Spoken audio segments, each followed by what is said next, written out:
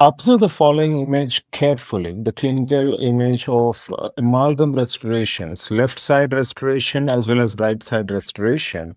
However, on the left side, you see there is marginal breakdown. In fact, severe marginal breakdown. So why is it happening? And why not in case of right-sided restoration? So first and foremost, creep is time-dependent plastic deformation as per films. So creep occurs when a solid material slowly deforms plastically under the influence of various stresses.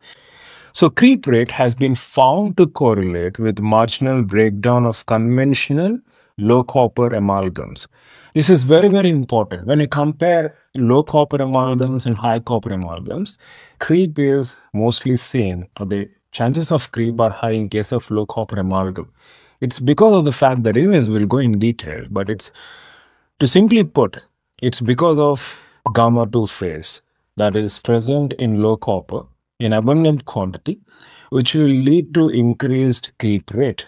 Whereas in high copper alloys, what happens is this gamma 2 is eventually replaced by eta, which kind of acts as a barrier to this creep, to this time dependent plastic deformation. We'll analyze that in a brief while.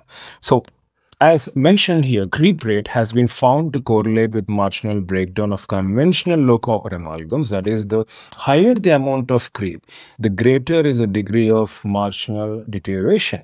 And creep causes the amalgam to flow over time such that the unsupported amalgam protrudes at the margin of the restoration, as you can see in the left-sided amalgam restoration in the image. And because of the low tensile strength of the amalgam, along with the propensity for corrosion of low copper alloys because of gamma 2 phase, a ditch is formed around the restoration along the margin, right? And most importantly, when amalgam creeps, it's a gamma 1 phase that deforms plastically, whereas gamma 2, as we discussed previously, is responsible for increased creep rate.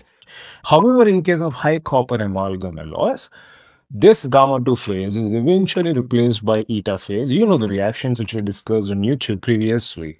And this eta phase acts as a barrier for deformation of gamma 1 phase. Very, very important. And that's the reason why the creep rate is less in case of high copper amalgam alloys. So now coming to the clinical image again, the left one is made of low copper amalgam, whereas the right one is made of high copper amalgam. That's the reason why you see this marginal breakdown only in the left-sided image.